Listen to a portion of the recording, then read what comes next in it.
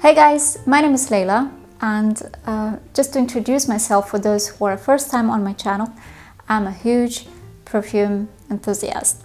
And just to show you the level of my enthusiasm today, I want to show you my entire collection of fragrances that I have never ever counted, because I don't know how many bottles I have, just because, you know, I'm afraid that if I do so, I will lose my entire enthusiasm. However, I know that it's definitely more than 200 bottles. I'll not be able to talk about each and every today because, you know, it will take ages.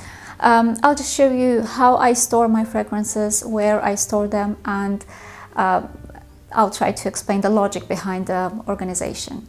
The very first question, where I store my fragrances.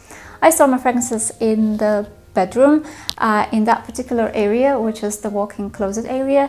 And I think this is the best place to store my fragrances just because it doesn't have any direct sunlight. Probably you know that sunlight is harmful to the fragrances, and this is very important. So it's very important to keep your fragrances in a dark place. The second one is the temperature. I try to maintain the same level of temperature and humidity year-round, which is approximately 22 to 23 degrees. And my AC shows 22, but this sensor shows 23, and the level of humidity is normally more than 40%. It varies from 41 to 43, which is also very important because fragrances do not like spikes of temperature and humidity. And the third and the most interesting part, I think, let's go and I'll show you my entire collection. So as I said, this is quite a dark place, so I'll have to switch on the lights so you can see, ta-da, my entire collection. And I think it's better if I go behind the camera now so I can show you all my treasures. So now I'm behind the camera and we can start. And I want to start with this particular shelf here. It has all my fruity fragrances, and when I say fruity, I don't mean citrusy, and my fragrances for the beach and for the seaside. I think that's it. We're finished with this particular shelf, and so let's move to the main part of my collection. Let me tell you about the logic behind the organization. You can see now. Like a couple of months ago, I decided to rearrange my fragrances because before I used to store them in, I arranged them according to the brand name.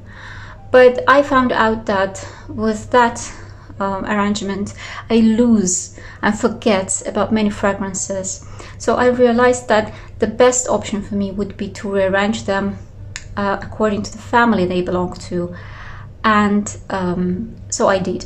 And now it's really easy for me to find the fragrance that I want and I like, that fits my mood for the day. And here on the top shelf are all the fragrances that I categorize as oriental and sweet jammy rose fragrances. You can see here I have not only designer brands but also the Arabic brands, and pretty much the fragrances that I have here fall into category of oriental fragrances. And if I have the mood for the oriental ones or sweet jammy fragrances, sweet jammy rose type of fragrances, I go to this shelf. Here is the shelf with my cheaper fragrances and patchouli ones. I think they're quite close, that's why I put them together, because sometimes fragrances that contain patchouli are categorized as chypres, and that's why I think this particular note joins these two categories together. And next shelf is about the powdery and clean musky fragrances, because I also put them together, this two type of fragrances, because I think they're quite similar, and very often the musky fragrances can be powdery and vice versa. And I'm moving to this shelf, which is my fresh fragrances. I have all my fresh green summer citrusy fragrances here, and here is my empty shelf. I have nothing here. Maybe you can suggest any category of fragrances I can collect to put here. And here are the fragrances that I'm going to declutter. I'm going to get rid of, sell, or probably give away. So unfortunately, I'll have to say goodbye to all these fragrances. And here we go to our display shelf. This one is the these are the bottles and fragrances that I find quite attractive. That's why I put them on the display shelf. Some Shalimar fragrances, the Sicily ones, Amouage, Kenzo fragrances. Here is a Jungle Elephant, and here I have flankers of Kenzo Flower. This one is Kenzo Amour. I like this one. I like it a lot. The bottle and also the fragrance itself. I have this fragrances from Maison Lancôme. Another one, really beautiful one about the honey. It's a handmade, by the way, handmade bottle, really pretty one from Moresque. This one are two flankers. These are not originals, these are the flankers of Classique by Jean-Paul Gaultier. Here I have my vintage Faubourg 24 from Hermes. It's from 90s. I can call it vintage already. And it smells really vintagey, not like the new formula. I have here Merchant of Venice, two fragrances about Rosa Moceniga, and another one is about white flowers and powder. I have my oils, perfume oils from Al Haramain. Here I have my Attar collection fragrances. Here are gorgeous green, deep green, like emerald green bottles from Marc Jacobs Decadence, and also this one from Chopard. It's a beautiful, beautiful color bottle. This is Rose the Mille d'Arabie. Beautiful fragrance, and the bottle is also so heavy, and the leaders are really heavy. So really beautiful packaging. So here I have a couple of fragrances from Moschino. Here are like the animal section. This is the bears, and this is the dog from Trussardi.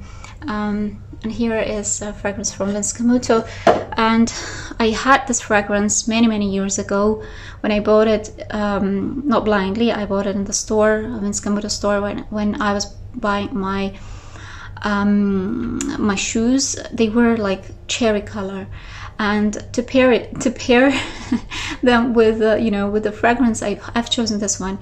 The thing is that at that time this fragrance was marvelous. It was incredible. I loved it. I used almost half of the bottle, and I gifted it to my sister. And then I thought that I will buy it again. And when I came back to the store to buy another one, unfortunately it has been already discontinued somehow, and they didn't have it in the store for quite a long time. And after many years, they decided to release this fragrance again in new formula. And unfortunately, this new formula has nothing to do with the old one, and it's not good at all, as it usually happens, unfortunately. This one is from Quinta Canto again. This is again Kenzo World Power Intense, I think this is how it's called. Not my favorite one, but again, just as a display. I like the bottle. It's quite weird, but somehow it fits, I think, here. And here are my two hidden gems, also nice bottles. And this is one vintage fragrance also. And we have finished with this part. Now we're moving to this one. Here are all my floral fragrances. I categorize this shelf as floral, and I always thought that I'm not a big fan of floral fragrances, but it looks like I am. Here is the shelf of my husband's fragrances, and I would say the 95% of the fragrances that you see here, I would say maybe even 99, are the fragrances that I purchased for him, and this is what he actively uses. That's why we have separated to a different, you know, special shelf for him.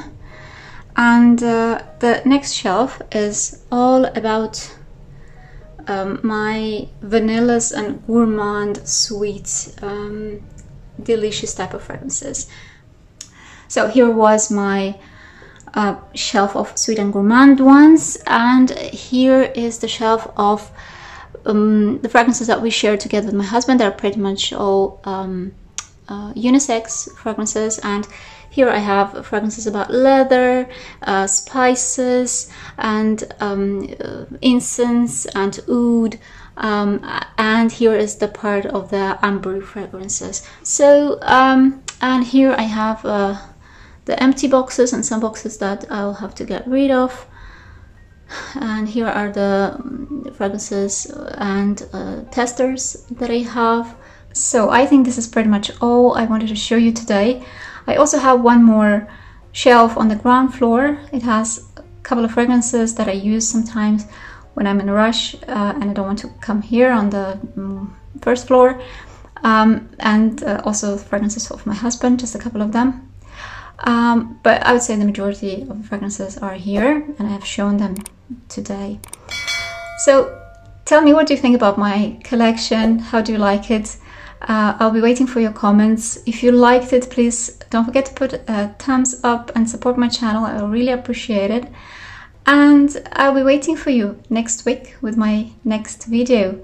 So see you guys. Bye.